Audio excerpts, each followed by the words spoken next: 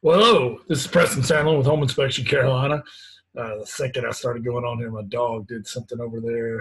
My wife, if she's yelling at the dog in the background, I apologize.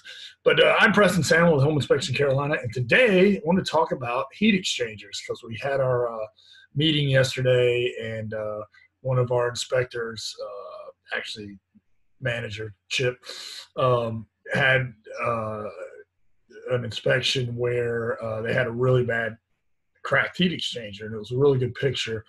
And so we had a long discussion about that and what to look for and that sort of thing. And I just thought it would make a really good video.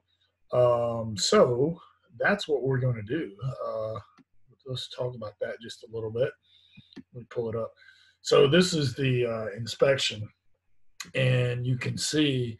So there was a small crack over here. So for just so that everybody kind of understands, and I've got a picture of how a gas furnace works. What's happening is you have the gas furnace, and the carbon monoxide or the waste flows through these pipes, but the pipes get really hot and air flows across it, and then it goes up through your registers and everything, and that's where you get that really hot air, and it feels really good. And that's and this is why it's a heat exchanger. The heat is coming through, it's very hot going through there, and air blows across it, and heat is exchanged.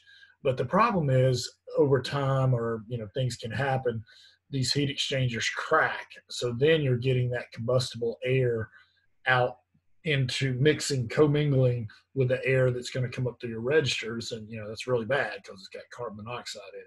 It's called a cracked heat exchanger, and you've got to replace that. Obviously, this is pretty corroded over here on the right, and there's a little one here.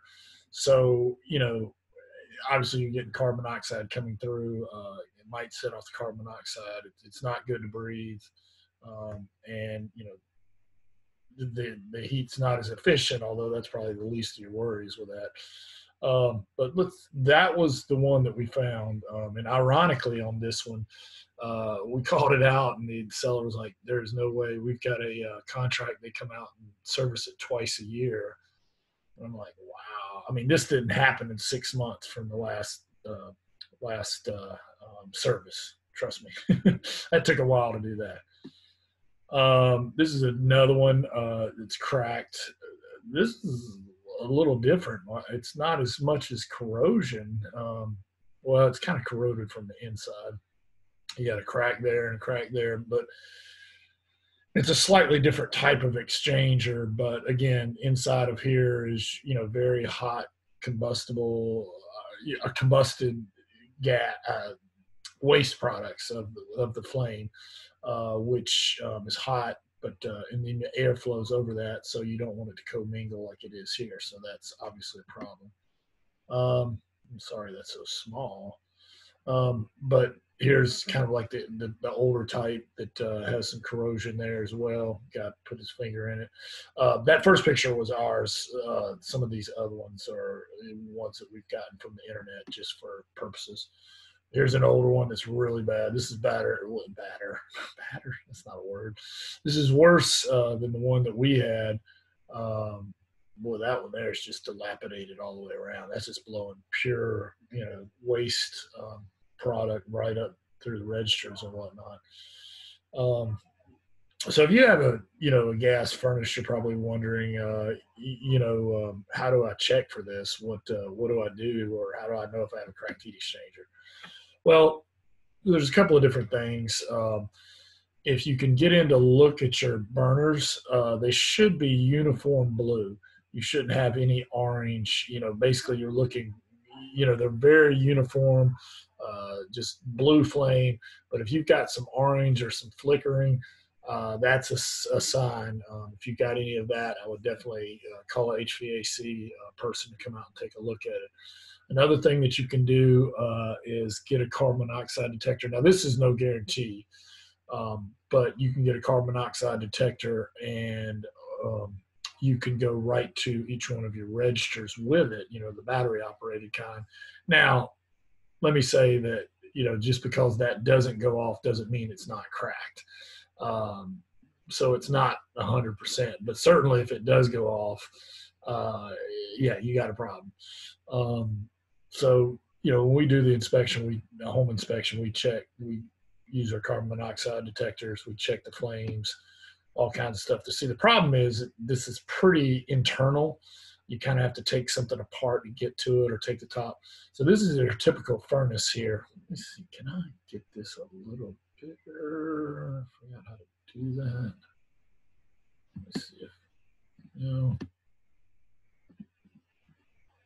I want to bring the full screen back. Not exactly sure how okay, I got myself back. I lost myself there for a second. There's some way to make this bigger, but I'm not sure. Oh, here we go. There we go. Let's see if we can. Yeah, much better. Okay, so this is your typical furnace. Okay, so you have the blower fan here. You'll have intake air coming in through here, and there's a filter here. So air goes in, it blows across. These are the burners, and then the burners, the waste product. I'm sorry, the burners are right here. The burners, the waste product goes through the heat exchangers and out through another way, but the air flows around those heat exchangers and comes out up here and goes out through your registers. So what happens is, if these things get cracked, it's going to cause the flames to flicker, and also you're going to get carbon monoxide come up through your registers, which is bad. So telltale signs: flickering, corrosion. If you see a lot of corrosion, that's never a good thing. And obviously, if a carbon monoxide detector goes off, that is also a bad sign. So let me see. I may have to bring this back. There's some more cracked heat exchanger. You can see there. Certainly not too good there. There's another picture of the one that I showed you before was a newer unit, higher efficiency unit. This is typically, I don't want to say older, but I'm going to say older. It's not a high efficiency unit, but it certainly has an exchanger there just as well. So anyway, let me go back. So again, in conclusion, telltale signs of a cracked heat exchanger are corrosion, flickering orange. You should have uniform blue lights on your burners, and carbon monoxide, anything like that. If you have any inkling of an idea that you might have a cracked heat exchanger, call a